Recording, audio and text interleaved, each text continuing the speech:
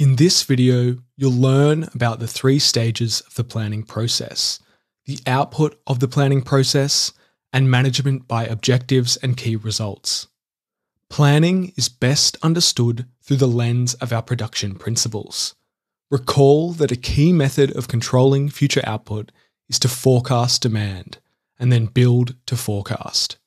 If projections don't match reality, you need to increase or decrease production. These principles apply not only in production, but in any planning process. We can break planning into 3 steps. 1. Establish environmental demand. What will the environment demand of you, your business, or your organization? 2. Understand your present status. Where will you be if you change nothing? And 3. Close the gap. This is where you compare and reconcile step 1 and 2 and answer the question, what more or less do you need to produce to meet projected demand? Let's dive into each step in more detail. Your environment is defined by the groups that directly influence what you do. This includes your team and any neighboring teams you rely on, your customers, the vendors you use, and the competitors your customers judge you against. You also need to factor in any technological changes that could augment or replace you. Once you have established your environment, you need to look at it in 2 timeframes, now and in the future. Ask yourself, what do my customers want now? Am I satisfying them? And what will they expect from me in the future? The most important thing to focus on is the difference between your environmental demands now and what you expect them to be. Don't worry about how you're going to meet demand just yet.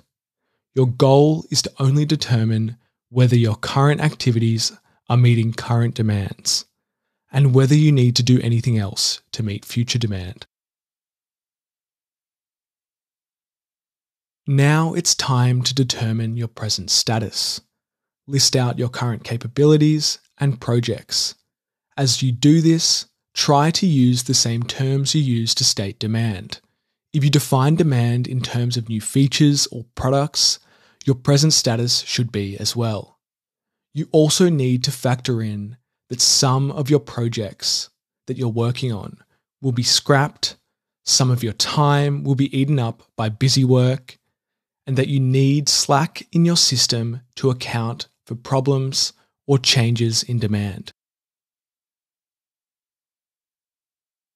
The final step is to start new tasks or modify existing ones to close the gap between your environmental demand and what your present status will produce. What do you need to do to close the gap, and what can you do? Consider each question separately, and then decide what you will actually do. It's likely that you won't be able to do everything you want to do. Your strategy should be to choose the actions that produce the most leverage. These are the actions that produce the most output for the least amount of work. The output of the planning process are the decisions that are made and the actions that are taken as a result.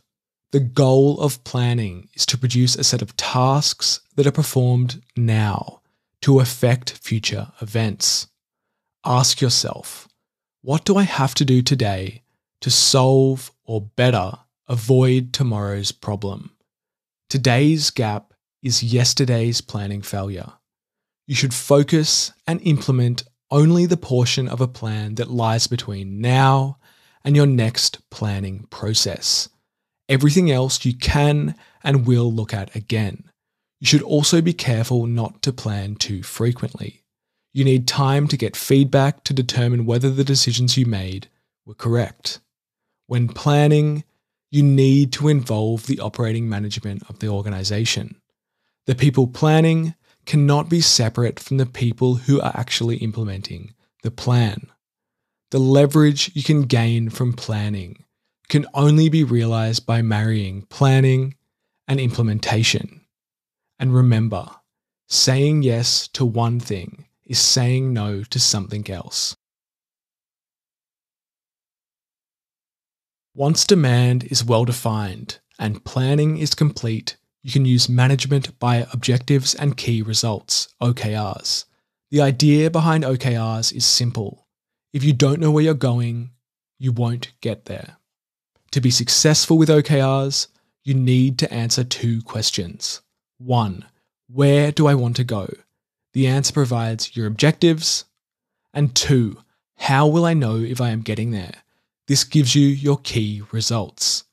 OKRs are designed to provide feedback relevant to the task at hand and should tell you how you are doing and whether you need to make adjustments.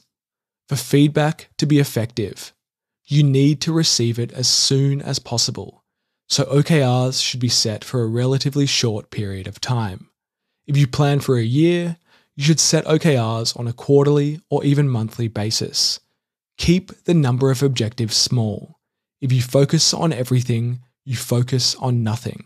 A few well-chosen OKRs are what make the system work. And if you want to dive deeper into OKRs, I highly recommend Measure What Matters by John Doerr.